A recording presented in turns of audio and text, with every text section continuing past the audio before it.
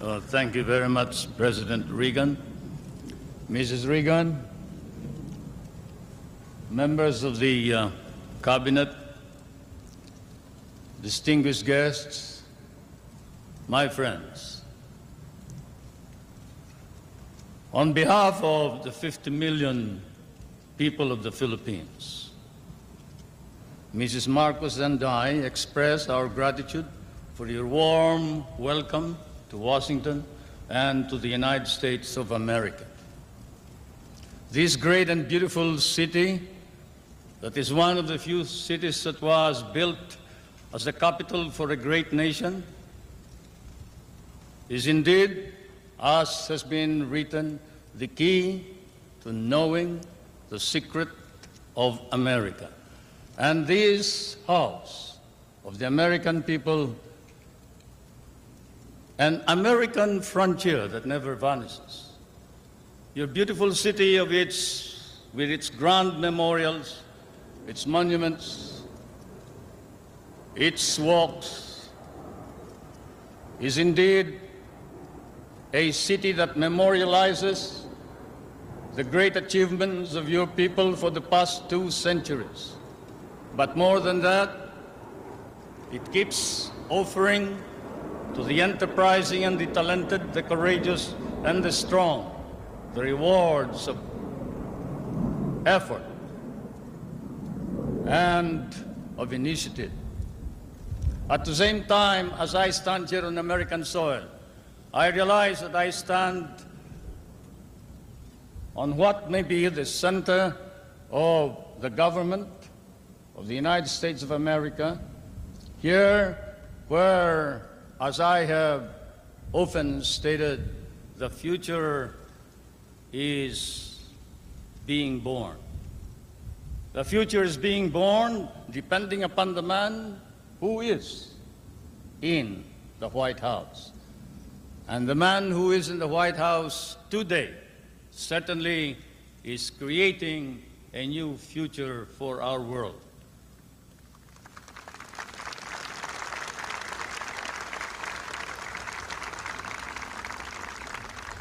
For Mr. President, I come from that part of the world wherein the poorest of the world's population live. I come from that part of the world that cherishes an image of America with its ideals, its dreams, its illusions. I come from the Philippines, a part of Asia, which has been molded along the principles of American democracy. We learned to love these ideals and principles, and we lost 1 million of our people fighting for them in the last war. We have always stood by these ideals. We shall continue to do so, whatever may be the cost, at the risk of our fortunes, our lives, but more important of all, our honor. We stand for the ideals of democracy that is our legacy from the United States of America.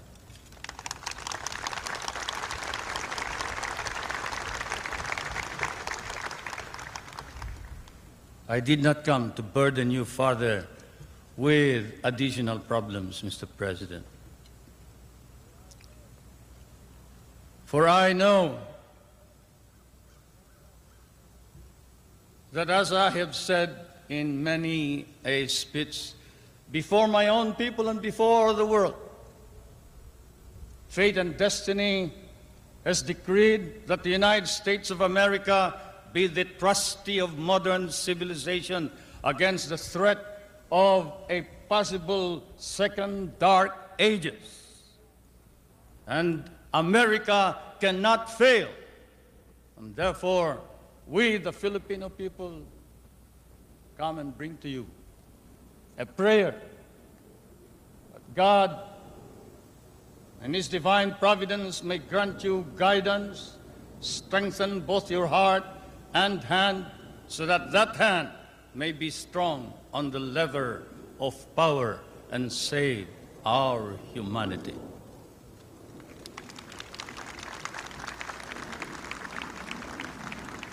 If America fails, then the world is lost.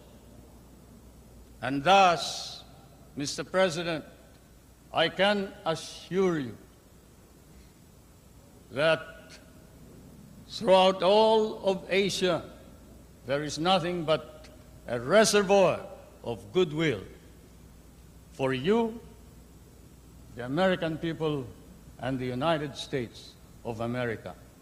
Once again, may I say thank you for your warm welcome and your hospitality, which I know we will never be able to reciprocate. Thank you.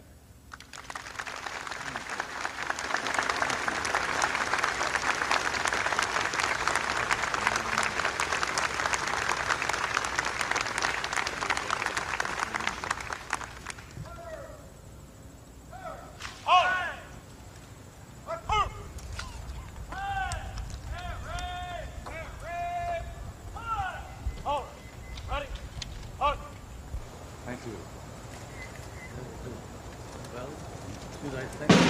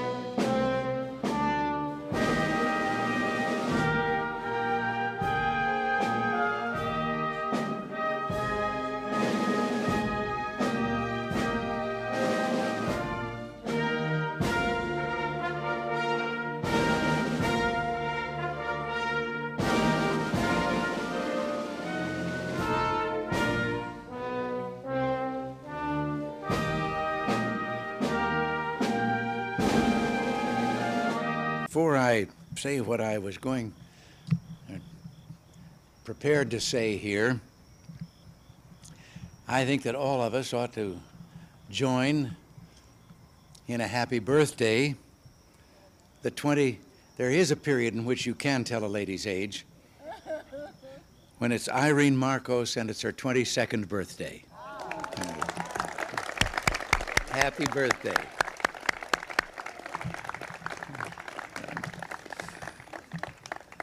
But tonight, we welcome old and good friends to the White House in a visit symbolic of the superb relationship between our two countries. It's a nostalgic occasion for us as well. Nancy and I often think of our 1969 visit to Manila when we first experienced that unexcelled Philippine hospitality as the guests of our guests here tonight. And the birthday girl was quite young and small at that time. Many things have changed in both countries since that time, but one thing remains constant: the basic nature of the Filipino-United States friendship. It remains solid. Both countries have worked hard over the years to maintain excellent cooperation in defense, foreign policy, refugee matters, economic assistance, and many other areas. And I pledge to you, President Marcos, that the United States will do its share to strengthen those ties in the 1930s. In the 1980s. I've been doing a little reminiscing at the table, forgive me. Yes, 1930s was my first job. We value the friendship of the Republic of the Philippines for many reasons, Mr. President.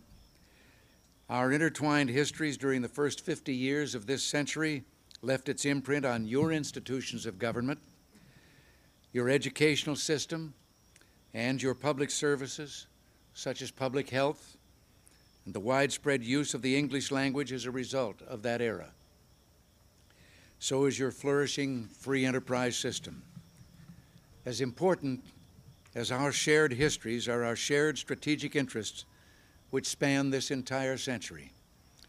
In World War II, Filipinos and Americans fought and died together. And you yourself, Mr. President, played an unforgettably heroic part in that conflict. Coming out of that war, your generation and mine fully understood the need for collective security arrangements. Unfortunately, some of today's young people, blessed by decades of relative peace, may not have this understanding. I think it's our duty to impart our historical experience to them. Today, a strong defense alliance is a major factor in contributing to the security of the Philippines and to the maintenance of peace and security in